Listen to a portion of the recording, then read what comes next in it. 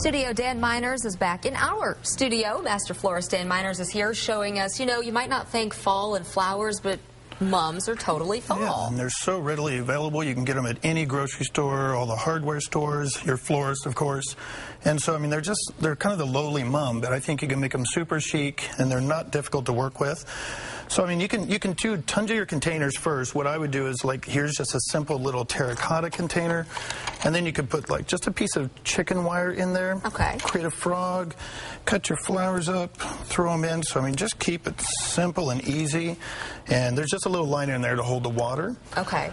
I like how tight they are in all of these. I think that kind of gives them kind of more of a modern feel. I think it just makes it a little bit more hip.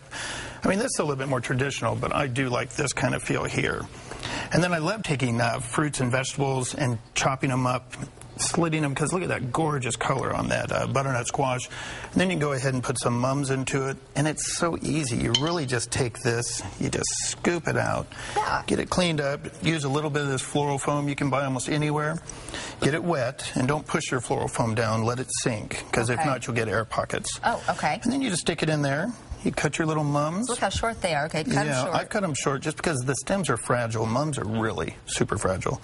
And you just stick them in. I mean, it's really so easy. And bright orange, so pretty. Yeah, it just pops against the dark color. Try to get some contrasting colors. I think it really helps a lot.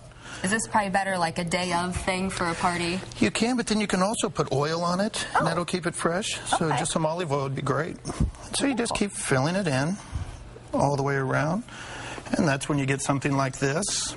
You can also get some Oasis balls, but I just don't think you need to spend the money. I think it's just easier to do this and carve your own thing. And you can find that anywhere, I mean... You can pretty much get it at all your craft stores, or any of your florists can sell it to you. Okay, so it's super simple stuff. It's just floral foam.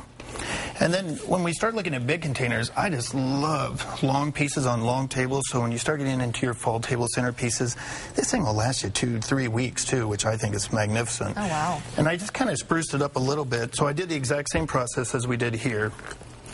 And then you just take this grass, and you just want to take and start putting it in. Just bend it. You can't hurt this stuff. Oh, okay. Just in fun shapes. Yeah. And then I just cut it.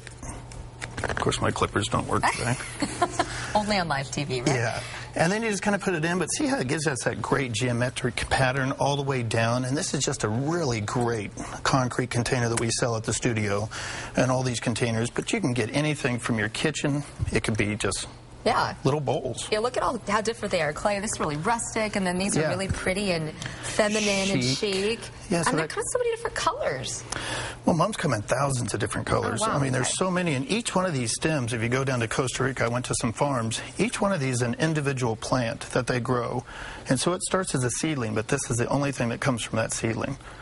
Wow, so, and people thinking this looks really expensive. How much did you say a bush like this is? You know, I bought that at a grocery store for $4. $4. And, you can get them cheaper than that. I mean, it's just really seasonal. And then these are also hardy, so you plant them in your ground, they'll come back for you.